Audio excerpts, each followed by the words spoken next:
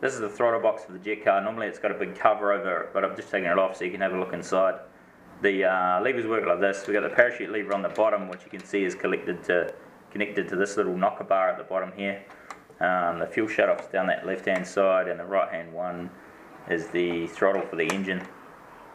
Also in the back here you'll see you've got this little marker switch, which is your electrical fuel shutoff. So as soon as that chute lever moves forward, your electrical fuel shutoff's working.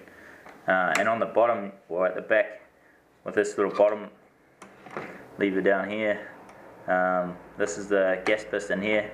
So you can see that grabs that knocker bar on the way through as well. So that's how we actuate it off the steering wheel.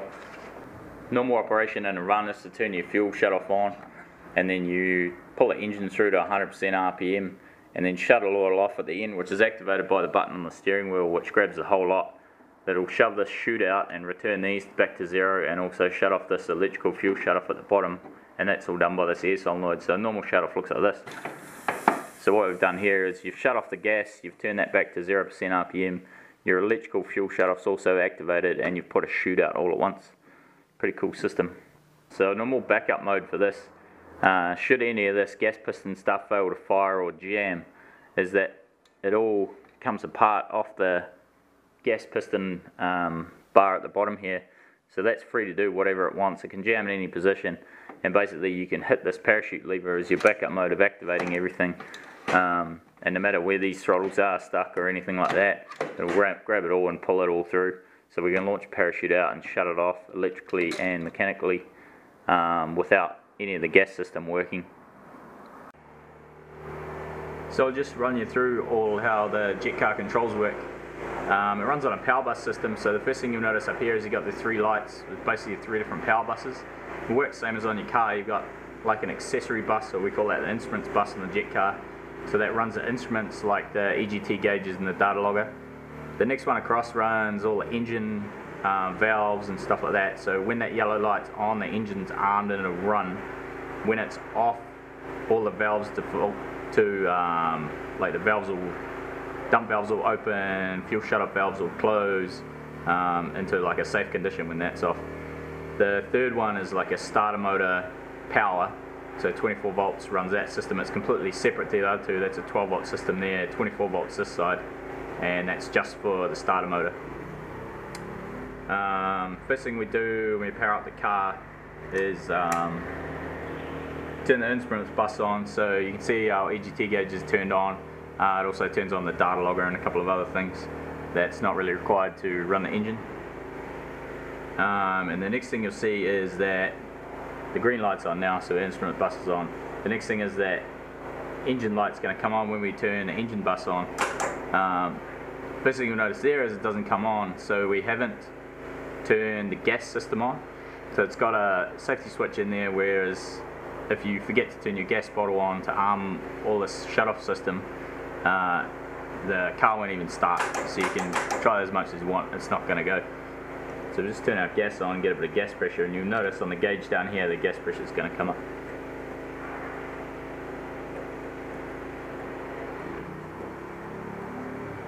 So we'll just crank a bit of gas pressure into there.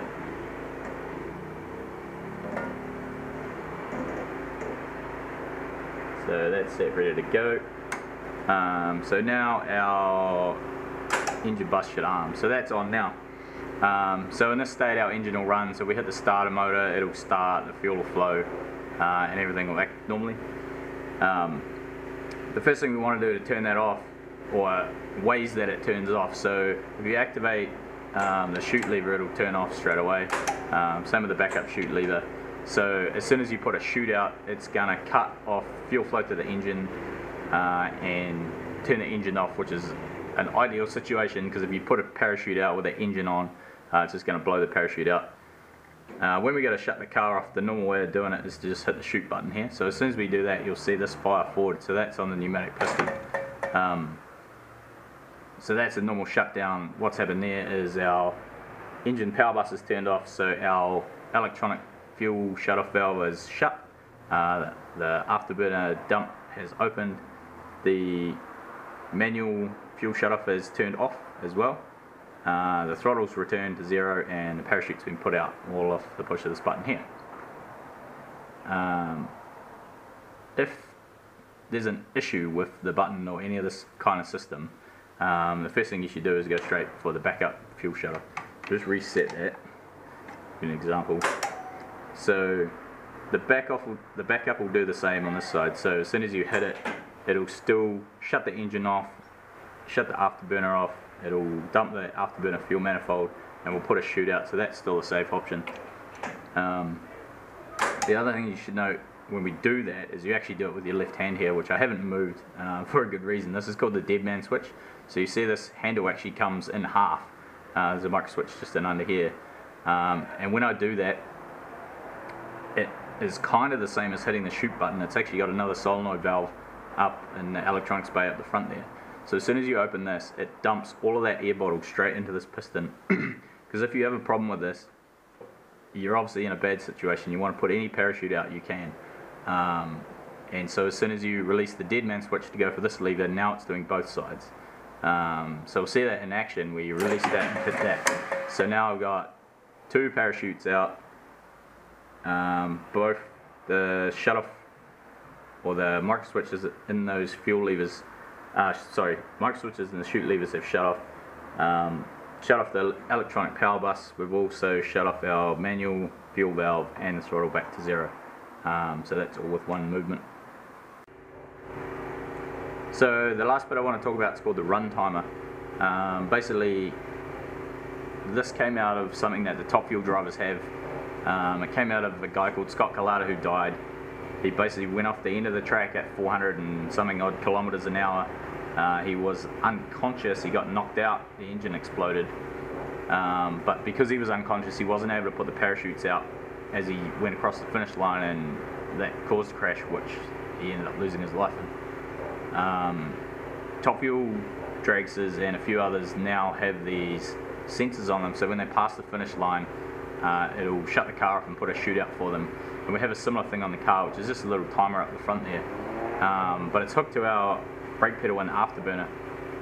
We put my foot on the brake, and as soon as I put it in the conditions for run, which is basically the afterburner on and the brake off, so we'll do a bit of that.